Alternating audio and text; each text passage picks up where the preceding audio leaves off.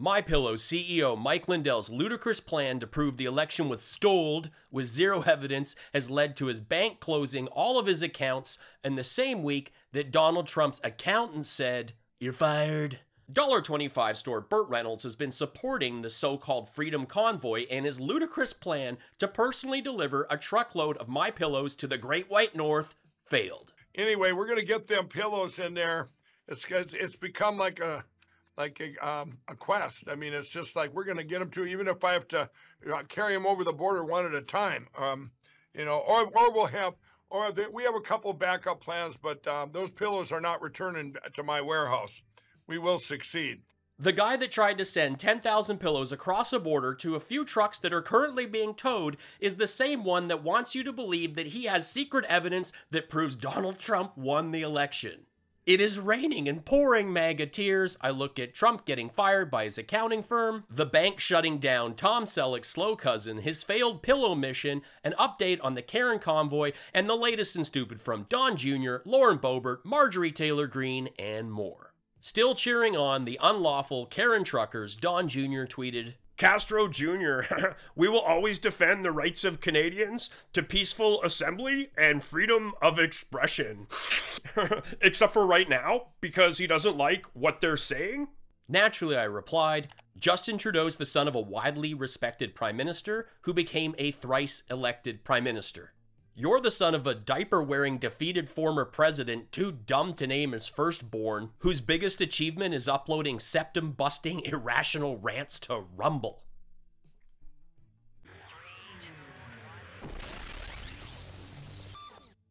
Brian, I guess, and their cameraman were up there with us, and they were going to film it going across. Well, they took Brian across. He went across first to kind of test the waters, Brandon, and I don't know if you even know this. He got detained, him and the cameraman, for over 2 hours. Oh, my word. According to a senior government source, Lindell and his crew were turned away because they weren't fully vaccinated and didn't have a negative PCR test in hand. It's exactly what I said would happen. Hearing different things out of Ontario, that they've lifted their complete mandate. Anyone could go into Ontario. To get into Canada, you don't have to be vaccinated now. This guy's so dumb that he doesn't get that a province easing mandates has absolutely nothing to do with an international border. I was calling, I'm going, well, where's RSBN? And the trucker goes, I don't know. And he's waiting on this permit that they made up out of the blue, this new permit thing. This new permit thing out of the blue that's been around for a couple of years. You use the ArriveCan app that's been around for a very long time. It's not a new thing. To upload your details, your port of entry, and your proof of vaccination. For people obsessed with Donald Trump's border wall, they sure are eager to find a way to get into another country without the proper documentation. They have terrible new journalists up there too said, oh, Mike's just doing this to bring publicity. No. The guy not doing it for publicity sent a branded truck and a camera crew to deliver the pillows. Total unicorn wank. I could have done it. I tried to get them out of my factory up there and just bring them the pillows. But you know what? We've been so canceled in Canada. If you were de-canceled, wouldn't that mean you weren't canceled? Fox News is so dumb they tried to champion the Karen truckers and showed footage of the locals booing the Karen truckers with signs calling them morons, the Flu Trucks clan, and saying, go home! This week, the pinch-faced bikini car wash reject in window pane glasses tweeted, when politicians say something is for public safety or public health, you can rest assured it's a blanket term for sweeping powers that expand their authority. Naturally, I replied, since the freedom food poisoning dolts tweeting about public health and safety, you hospitalized dozens after willfully deciding not to properly handle the meat served at your unlicensed rodeo food stand. And your husband won an ankle tag for flashing minors his greasy gherkin. Donald Trump's accounting firm has cut ties with the defeated former president, saying a decade of financial reports should no longer be relied upon. Now, I also have to note that for several decades, Donald Trump's sphincter could no longer be relied upon. So what you're telling me, Doc, is that it's just wide open, it won't close? This is a guy that doesn't drink but orders champagne and keeps the cork. The accounting firm not only terminated their relationship with the Trump organization, it also will no longer vouch for the previous financial statements it prepared for the company. That is a big deal. Trump relies on huge bank loans for his real estate projects, and to get that money, they rely on his personal guarantees and statements of financial condition. And when your numbers guy won't touch a calculator for you, the banks will shut tighter than Melania's legs on date night.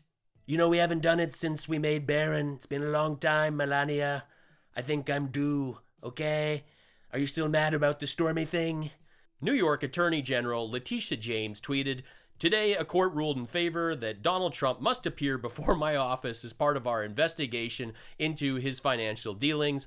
No one will be permitted to stand in the way of the pursuit of justice, no matter how powerful they are."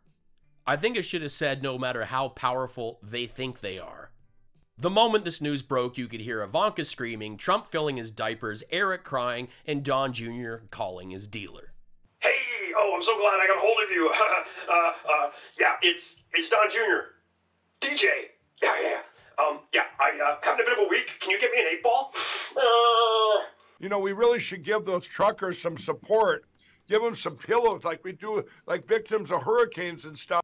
Comparing groups of whiny truckers to victims of natural disasters is the dumbest thing Tom Selleck's slow cousin said since Rocco. Brandon, because I don't about this Rocco thing. So I go to my TV tonight, and where do I find Rocco? You already have a TV with Roku built in it. So I got to go buy a little Rocco box. So choose that you want to add it to your home screen. And where do I find Rocco? It's an icon now. I think this is a good time to mention I made these Let's Go Darwin mugs that feature my MAGA Tears logo on the other side. I've got these, some stickers, and other fun mugs. Order one up if you want to support the show. Canada, you have, on a scale, you have Venezuela. Then you have, we all know our friends in Australia. What's going on there? You have Australia where drones come down, tell you to go back in your house, and you've been outside of your perimeter. They're taking people's land. It's not martial law there, but it just is like martial law. Then you have Canada. The freedoms in Canada finally said enough is enough. The freedoms in Canada finally said enough is enough? The freedoms are talking now? Mike Lindell revealed his backup plan to the Daily Beast, and yes, it involves airdropping 10,000 pillows across the border. The guy that wrote the book on crack wants to fly into Canadian airspace. Because if you can't go over the border, if you fly over, it's totally legal, right? We'll just fly right into Canadian airspace, and we'll litter thousands of white pillows in the snow as like a treasure hunt for moronic truckers to go find. Well, I just got served the papers. They're closing my account at Minnesota Bank and Trust. That's Heartland Financial Inc. Remember, we brought it up a couple weeks ago, and all of you reached out to those to the bank president and stuff at Minnesota Bank and Trust, and I hadn't heard from them. Oh yeah, the 24 wackos you got to harass the bank. That turned out really well. Well, the cowards served this paper on Friday afternoon after the close of business day. They didn't even bother to sign it. Tom Selleck's slow cousin instructed his tinfoil hat followers to berate the bank on behalf of him, but the bank is a coward for doing their business on a Friday. You know, hey, isn't that something, Steve? You go, okay, he built this Frank speech on Lindell TV. How are we going to get to him? I can just see their big brain. You know, their marketing crew. Let's go after his bank. Nobody went after your bank. Your bank went after you. And I bet the marketing crew at the Minnesota Bank and Trust doesn't make the legal decisions. Meanwhile, on social media, the stupidity continues. We, the Fringe, closed an international bridge. Fringe is spelled wrong. And closed an international bridges. It's 2 words now.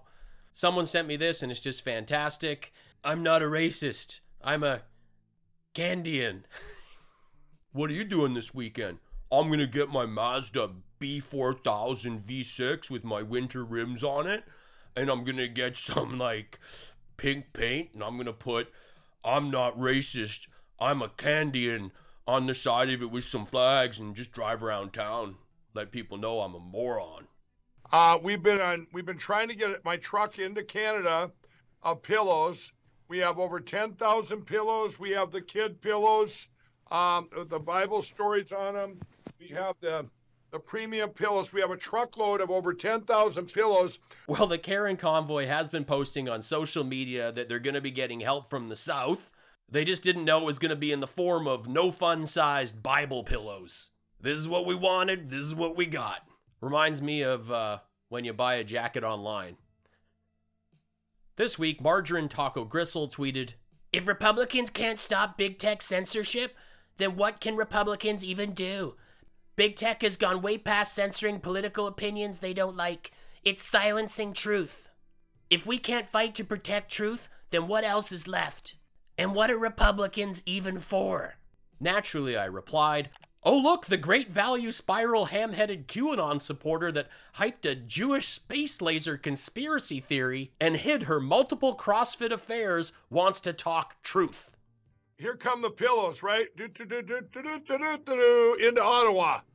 Well, let's just say I told my trucker, I said, if they take them pillows, or if they take them and confiscate them,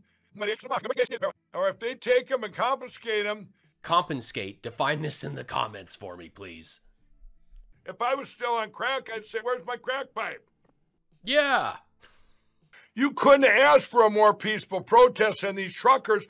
Yeah, the truckers. They've just been sitting there with candles and releasing doves. Several of the Karen Convoy organizers have been arrested, including the one that does the bigoted racist vlogs while driving, and the one with the 2 Confederate flags in his Canadian garage. MAGA tears. And now here's one of the main organizers of the Karen Convoy in her Ottawa hotel. There's a pretty good chance. Well, I think it's inevitable at this point. But I'll probably be going somewhere tomorrow where I'll be getting 3 square meals a day. MAGA tears. Donald Trump Jr. is smarter than all of your audience lib combined. MAGA tears. Another out-of-work comedian hanging to poorly produced podcast. MAGA tears. Never take the shot. Stay strong. MAGA tears. I bet you wear a mask when driving around by yourself. MAGA tears. You don't understand freedom, you dumb walk lib. MAGA tears. Thanks for watching. Please like, comment, subscribe, and tell a friend. I am a stand-up comedian. I've performed in 35 countries. I've done several arena and theater tours with Jim Jefferies. I have 3 albums. You can stream them wherever you like. I also have some awesome mugs and stickers that go great with those MAGA tears. Thanks for watching. Life's short. Be cool, be kind, take care.